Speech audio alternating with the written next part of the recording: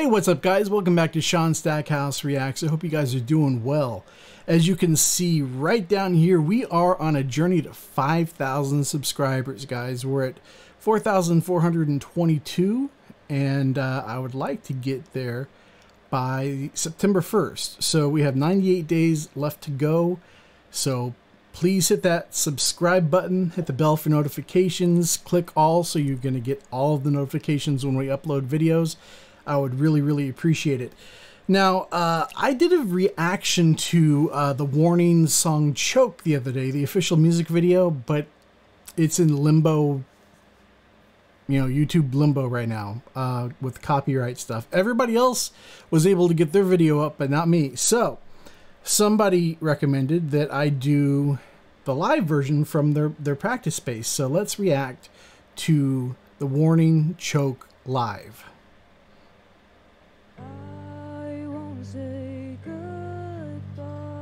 And look at all those bass guitars.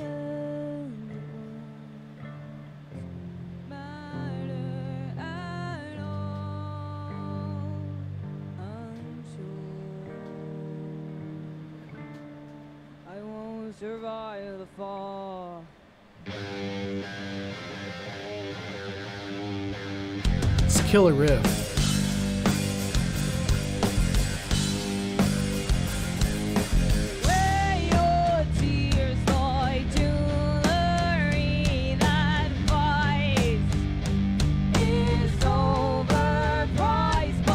Nice harmonies.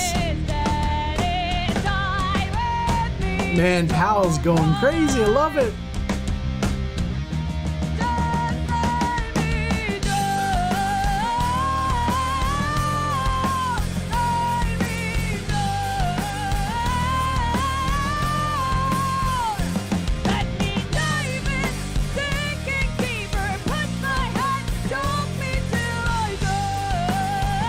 And check out Danny's pedal board. That is awesome. Of course, she's got the orange amps behind her.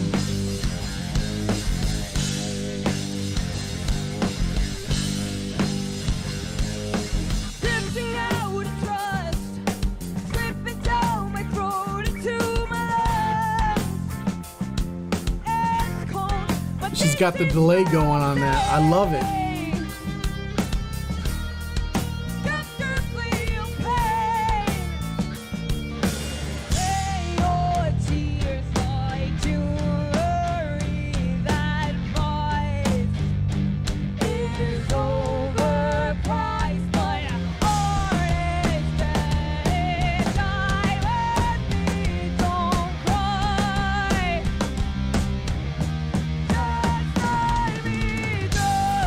That drum riff was killer. I love the bass line too.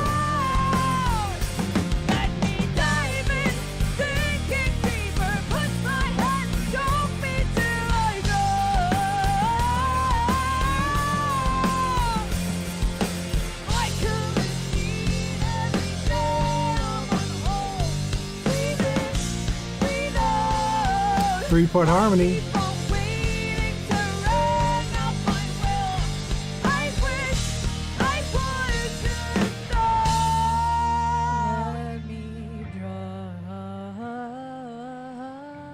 Nice.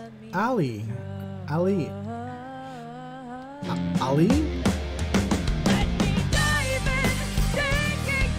Sorry, I know I'm not pronouncing her name right. Someday.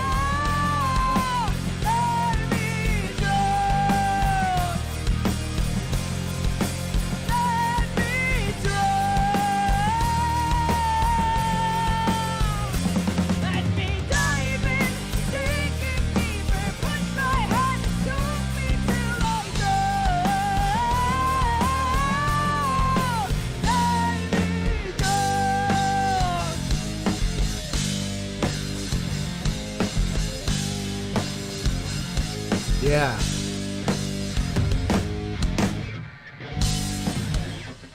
Very cool.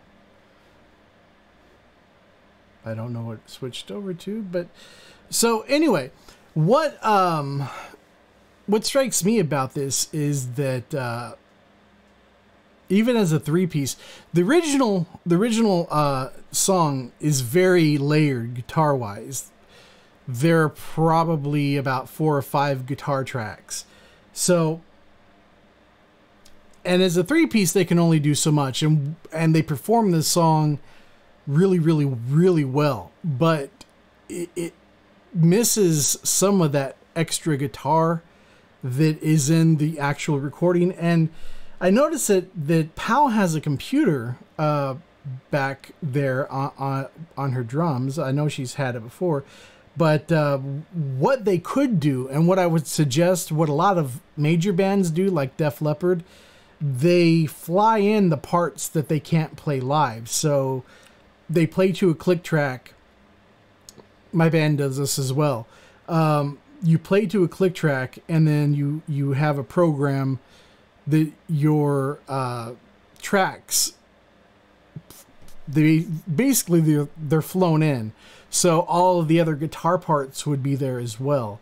And I think it would just be a better show, a fuller sound, which this song definitely needs, because the three-piece, all of their stuff in the past has sounded just perfect as a three-piece, but on this song, they are going a little deeper into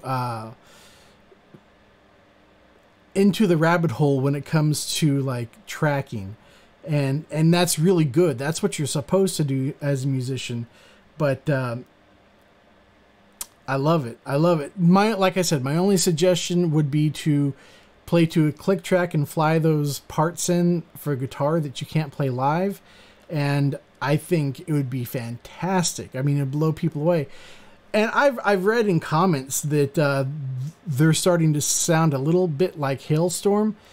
And I admit the original recording, the actual audio from the album, does sound a bit like Hailstorm, but that doesn't surprise me, since Lizzie and the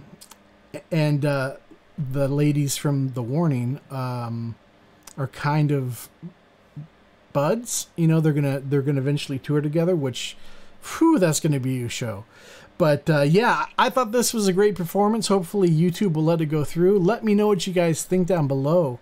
And until then, take care. This is me hugging you over the airwaves. Mmm. Mmm. Mmm. You feel that?